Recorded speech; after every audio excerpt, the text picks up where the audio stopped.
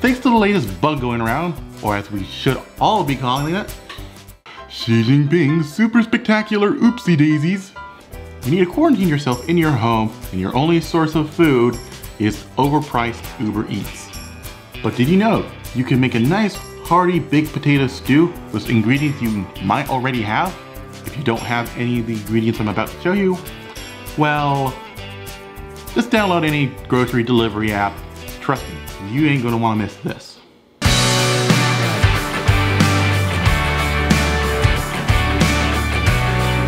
To begin, grab yourself a 6-quart saucepan. Set it over medium heat, toss in 4 tablespoons of butter.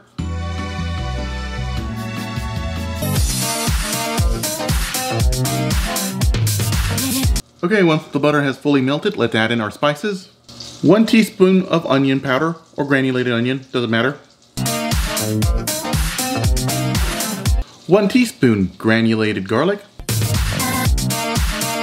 1 teaspoon paprika. Half a teaspoon of freshly cracked black pepper. And 1 tablespoon of chicken base. And add 4 tablespoons of flour.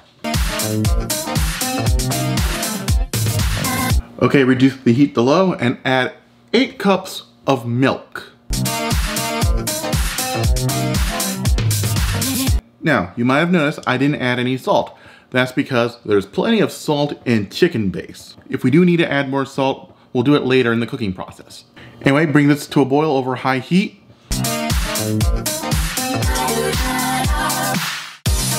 Alright, it came to a boil, and yes, our soup is a bit on the thin side.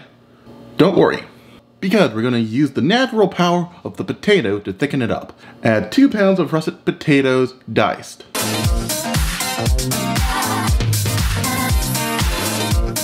Bring this to a boil. Reduce the heat to medium-low. And let the potatoes cook for 10 to 15 minutes.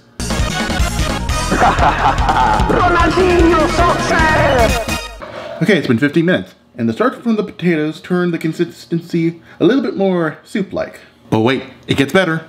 Let's add 1 pound of cooked bacon, chopped into little strips. And half a cup of diced green onions. Alright, let's give it a quick taste test. Oh yeah, definitely needs salt.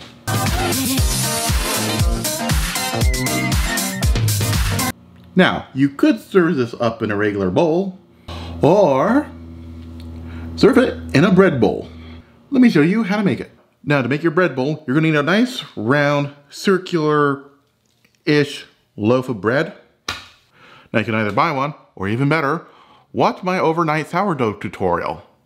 Ah, boy, it's one of my first videos and it's still chugging along to this day. Okay, enough nostalgia, let's get to cutting. Grab yourself a bread knife, and at an angle, cut a circular hole in the top of the bread. Now hollow out the bread loaf by just simply going in and just ripping out as much of the inside as you can.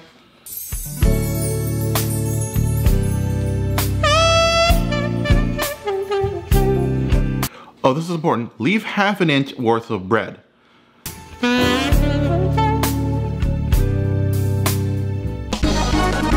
That way the bread won't liquefy while you're trying to enjoy your soup. Top this off with a few squirts of hot sauce and dig right in. And now you know how to make baked potato soup. Or at least a much flavorful version of baked potato soup, unlike the stuff they pre-make at the grocery store. You know what, my mouth is watering a lot. I'm gonna end the episode right here. This has been Cuttin Kitchen. I'm CRJ, making cooking fun. And meaning it this time. Thanks for watching. If you liked the video, smash the like button. If you really liked the video, become a subscriber and hit the bell notification icon. I upload every Thursday. Don't forget to follow me on Twitter and Instagram and support me on Patreon. And ladies and gentlemen, here's the biggest twist of the episode. There was never any food in here.